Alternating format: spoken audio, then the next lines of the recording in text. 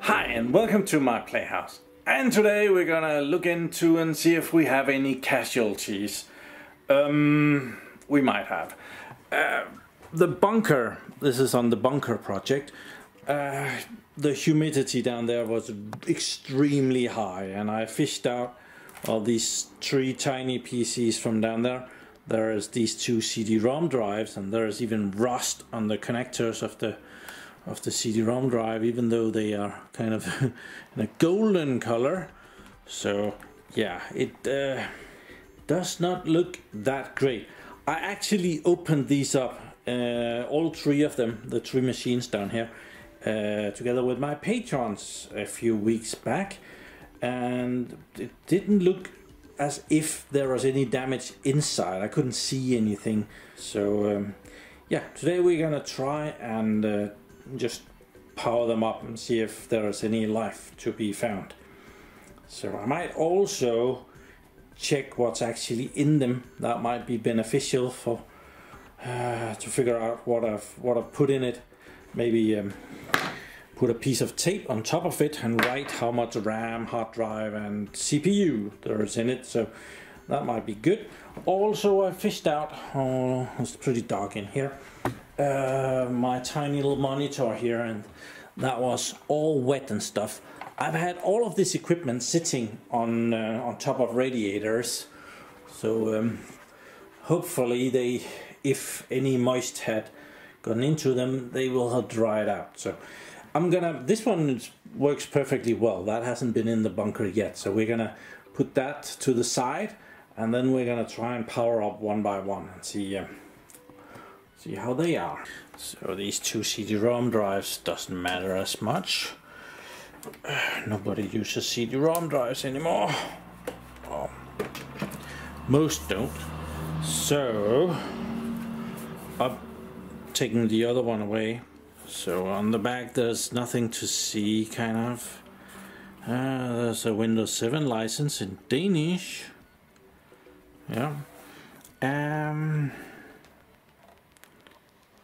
Yeah, we should just plug that in and see if anything is okay, or if it... Oh, I see that this one has a different power connection. Why is that? This is a 92, M92, so okay, I need to find some other power for that. Okay, a different power brick with round connections. The newer ones uses this one, and the newest ones uses USB-C, I believe. So yeah, we're gonna pop this one in. I think this Mickey Mouse connector is the same. Okay, so we have the power sorted, so that can go in there. Oh, the screen cable is a bit short. There. And some keyboard and mouse might be helpful. Oh, I do also have a network connection. I don't think it's not needed right away. Let's just keep that to the side. Let's power this on and see what happens. Okay, it lights up. It complains or beeps. There. Sounds like it has a spinning disc. I'm not sure about that. Oh, so. Okay, so it has Windows. Windows 7 Enterprise. I don't remember ever installing an Enterprise version of Windows 7. Interesting. It does not like the keyboard. That's odd. Okay, after yet a reboot, the keyboard is, it's okay with the keyboard again. Okay, the operating system on that is was not something that I had installed, so I didn't have access to the company where this machine came from. So, but I still want to figure out what is in here. Oh, so we have a CPU. We have some RAM. So this is nothing special. It's a i3 3220T, and it has 4 GB of RAM. So I'll make a label for that. There, that is i3 and the CPU and the RAM, and I believe it has a 320 GB spinning disk. So I'm gonna put that label on there, and I don't need to take it apart to check it next time. But as far as I see, the machine is working and hasn't been updated since 2013. Not sure how many updates there is for an old machine like this, but yeah. Oh, maybe we can get some more hard drive information. No. Okay, I think we're just gonna claim success on that one. We have a working machine even after months in the humid bunker. Next one. This one booted up, and apparently I have messed around with the ESXi on that one. Maybe I've messed around with it, maybe someone else has borrowed it and messed around with it. I don't know. We will know in a bit. Yeah, this one I haven't done. I had this one borrowed out to one of my students, and we upgraded it to 16 GB of RAM, and he borrowed this machine for his exam. So it more or less has everything we need right there. Might need to go and check what hard drive it has, but I can most definitely get started on my label because we have the i3 processor there, and we have the RAM. So yeah, cool. And this is ESXi host number 2, and it has an IP number down there that I usually don't use. Trying to get into the BIOS. Yep, that worked. And this one is an ThinkCenter M93. So what hard drive do we have in this one? We have a SanDisk. I think this is 128 GB SanDisk. So SSD. So, okay, and this looks promising as well. It looks like it works just perfectly. So 128 SSD. So that machine is also in working condition. Very nice. I'm not gonna do a whole lot to them. I do wonder if the firmware on this is ever so slightly newer. So that's good. Okay, so I must admit, this is actually more success than I was anticipating. I was pretty sure that some of these machines would have suffered in the cold of the bunker, but apparently they're still able to work. So let's power this one on. Let's see if it's 3 out of 3. Not complaining or beeping. It's though not showing anything on this. Oh, there it is. Another Windows machine. Another Windows 7 Enterprise. Okay. Same story. This machine, I haven't messed with it since I got it. So it's yeah. We have it only has 2 GB of memory. That's a bit on the low side, and it has the same 128 GB SanDisk. So yeah, this isn't particularly good. But we have put a label on each of them so that I can remember what's in these beasts. They're really not. This one is probably rather slow. These two are slow-ish, and this one has not a lot of RAM. This one is pretty okay. That would be fun to play with. I expect all of them are going back into the bunker, and we are probably going to be putting some Proxmox on them at some point. So this monitor didn't look good out there.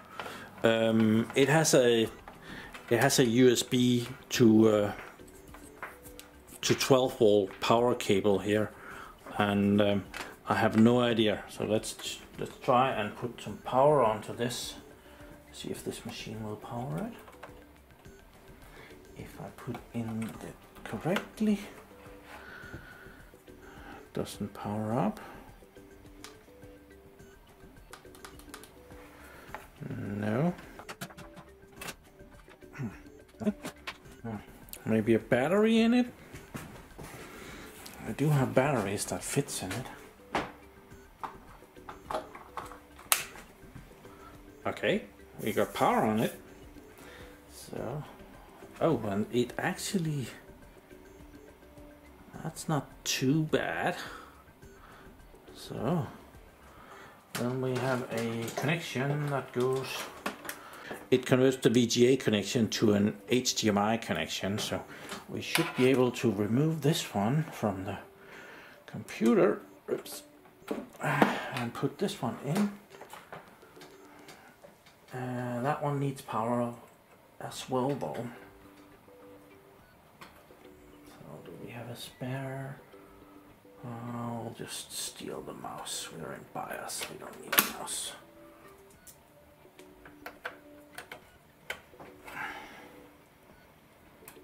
Any signal?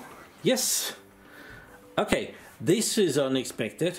I was not expecting this monitor to have survived. So the power cable, we lost that one though. Where did that go? Oh, I could have stood on this power. So apparently this one does not give out 12 volts anymore. So, but the rest of the system looks perfectly okay. It even shows me how much power is on the battery up here. I've never seen that before. So that needs a charge. Ah, that was really unexpected. I must admit, I was not counting on that working at all. Okay, I wanted to check this 12 volt USB cable again, which is right now powering the little monitor here, because I thought that was weird. So I took it down to the basement and checked it out, and well, we can turn it off. Took a little bit of sandpaper and I scraped off. There was a little bit of stuff on the connections in there, so I cleaned it up a little bit, and then well, I have one of these little power meters for USB that you can connect a USB to, and then it will forward it and it will measure the power coming out of it. So it shows the voltage that is coming out of the machine here. At the moment it's 5.06 volts. As soon as and then it counts the milliamp hours that has been drawn off. I think we can reset that. There, that's reset. So now we can connect this, and the monitor starts up, and the voltage drops considerably, because of course the monitor up there is drawing some power, and the tiny Lenovo machine here might have ever so slightly difficulties powering this monitor. It seems like it's drawing 1 amp 5 volts, so it's not a huge amount of power. It's like 5 watts, a little bit more than 5 watts. Well, 4.8 volt times 1 amp, it's about 5 watts. It's okay, but nevertheless it seems that the cable still works. It was just corroded. So yeah, I also had this fan sitting in the bunker, and I have charged it up. I just want to put it in here so we can see that it's fully charged. Okay, now it actually takes in a little bit of power.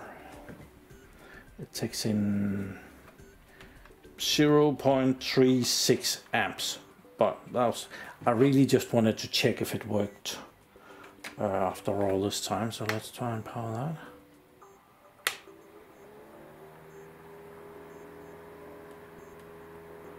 On 1, on 2,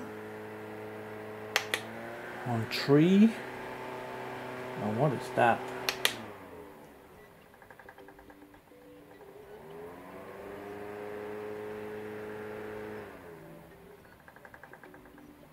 I've never tried that setting. Apparently that powers it on and off all the time. That's very annoying. Like that. It has lots some stabilization. I don't know if you can see that, but it's so yeah. I have cleaned this up a little bit. It was really filthy. So yeah, there's a tiny battery in there somewhere in the bottom here. I need to one of these feet has fallen off and it's actually sitting outside. I need to put that back on. We should do that. Get it done. I also dug this one out of the bunker, and I was just gonna tell you that it works perfectly fine. Well, apparently the connections inside of here has also gotten a bit corroded, so maybe I'll show you what I did with the other one. The tiniest little piece of sandpaper, really meant for metal, and it just fits in here and just okay. Now that I'm showing it, it doesn't work as well. That's how that goes.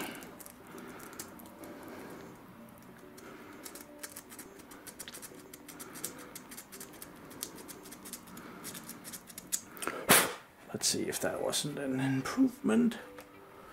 Yep, way better. Sandpaper.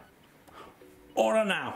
Okay, the fan is back up. It has gotten its it doesn't look that great anymore, but I glued it on with some super glue, so hopefully it's gonna be okay. So this fan is kind of cool in the regard that it opens up like this, so it doesn't take up a lot of space, and then it unfolds, becomes really long. So I'm even having difficulties showing you how long on the camera. So yeah, and it works perfectly well. So that's one thing that survived. The power bank that I had in the data center, that did not survive. You're gonna get an entire video on me trying to repair that. I didn't do a very good job of cleaning it. Yeah, that's gonna be next week or something like that. Maybe. But yeah. On top of that, I've actually just ordered RAM blocks for the two little computers with not 16 gigabytes of memory. The maximum amount of memory to put in these tiny machines is 16 gigabytes. On these older models, newer models can of course take more RAM, but I ordered some 8 gigabyte blocks for two of them. Which two? Oh, that is actually the two. So yeah, we're getting some more RAM from her. I'm not gonna test these CD-ROM DVD drives. I don't really care if they work or not. So yeah. So this video became a bit shorter than I was expecting. I wasn't expecting everything to just work well with minimum effort. I had that power cable that didn't work very well, and I had the little lamp that didn't, but everything else was just fine. So yeah, you're gonna get another video on the bunker Friday. So yeah, this is in bunkers week, and I'm not gonna ruin it for you. You're gonna have to watch Friday what we do in the bunker. There's a lot of sparks in there, but I'm not gonna reveal anything more than that. So thank you very much for watching my videos. Do subscribe to my channel so that you can see me again, and have a really nice day. Bye bye.